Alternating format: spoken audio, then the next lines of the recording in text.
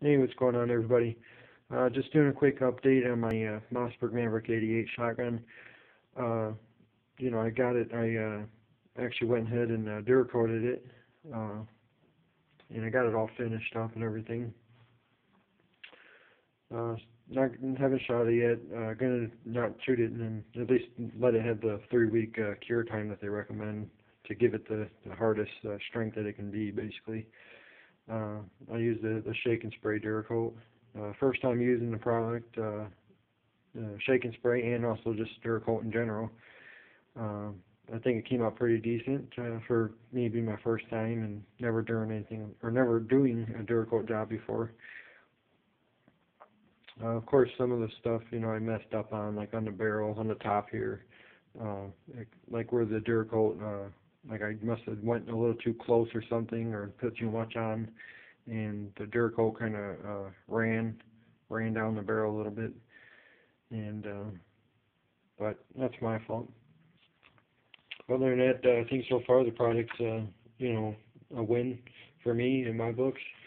Uh, it's a lot tougher, I think, than spray paint. You can just tell just by feeling it. It doesn't feel like it's cheap in any way. It feels like it's pretty hard coating. The colors I used was cooler green and also marsh. Marsh is this cream color. It looks a little lighter on camera or in the video, but it's actually a little creamier color. It's pretty nice. And then the cooler green I used on the pistol grip, the trigger assembly, the forend here, the pistol grip forend, and also the heat shield. I chose these colors mostly just because they're unique, and I thought, well, mostly the green was unique. I wasn't trying to be camouflage about it. So let's kind of why I chose those colors, just to be unique, something that you go out shooting and somebody comes up and with something like this you can see clear as day. The suit looks unique, and they'll kind of catch their eye and stuff. I thought that'd be kind of cool, but who knows? Just conversation piece,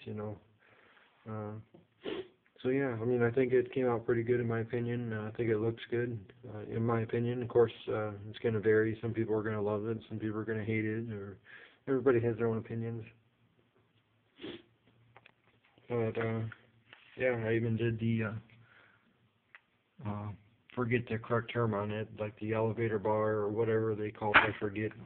But it's where they loads up the shells up from the magazine tube. But yeah, I did the bolt face. I didn't, or not the face, but the side of it.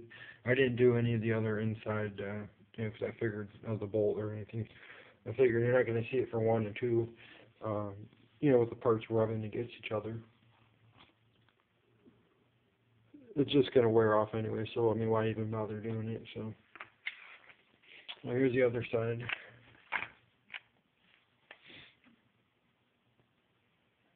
Which basically looks exactly like the other side. But, yeah, that kind of look cool with the green and then that marsh color coming through the, the holes of the heat shield. So yeah, I recommend the product so far. I mean, of course, after the 3-week cure time in the Duracoat, and after I put some rounds through it and see how it holds up in the long run, we'll see. But it seems like it's pretty tough, and I highly recommend it. So, of course, if it holds up nicely and stuff, I got a few other guns that I'm not real worried about as far as the Duracoat losing the value on stuff that doesn't really make a big deal or not if you Duracoat it. In my opinion, at least. Of course, if I think Duracoating a certain firearm is gonna drop the value where I think it's gonna matter, then I'm not gonna do it. Like none of my Glocks, or well, the only one I got now, but I won't ever Duracoat my Glock or my HK or none of the other guns like that. I'll probably do like my AR, which to me ARs it's not like I don't know, but it's not a big deal, I don't think, in my opinion. And you know, probably a couple other guns I'll Duracoat too, probably my AKs and stuff, since they're not really a gun that will ever be really valuable or anything. And there's so many, you know, of them, you know, around, so I figured it's not a big deal. And but anyways, this is my guinea pig gun to try it out and see how, you know, the product works and everything. And if it's a-okay, then I'll have many more to do. All right, well, thanks for watching. If you have any questions, you know, go ahead and send me a message. Have a good one. Bye.